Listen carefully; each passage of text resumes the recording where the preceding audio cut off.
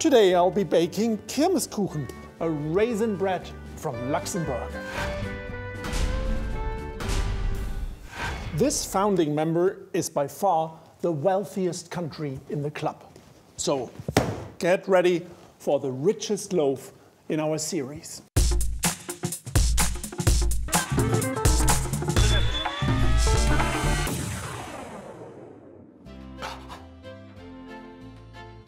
Mix plain flour, lukewarm milk, a tablespoon of sugar and 20 grams of yeast in a bowl.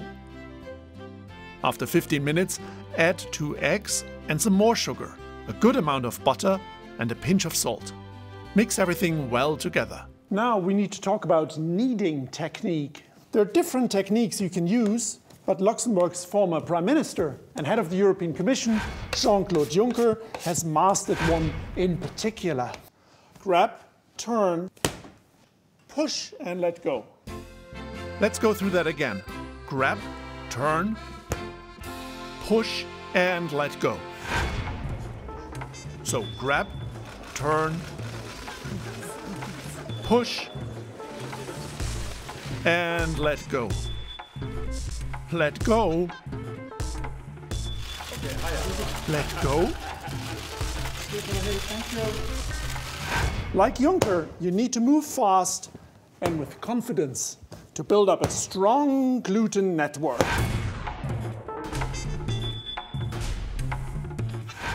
A good way of checking the dough's progress is the so-called window pane test. Stretch out a bit of dough until you're left with a thin membrane.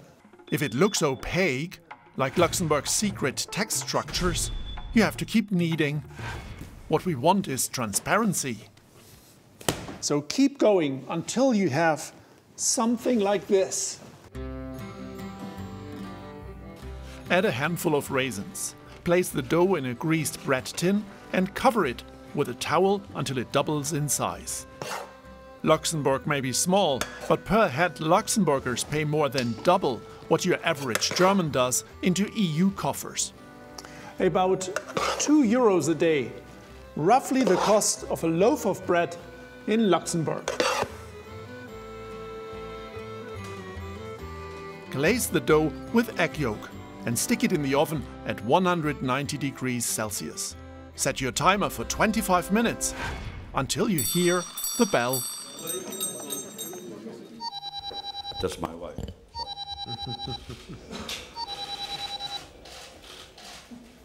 Prime Minister Fico, you have the floor. No, it was Mr. Merkel.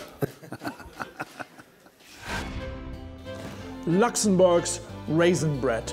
Delicious, rich in flavor, easy to bake. If you have a firm grip like Juncker, it's a piece of cake.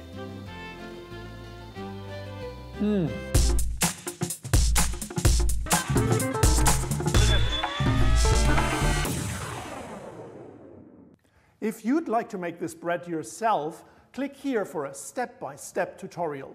And if you're hungry for even more bread recipes, click right here.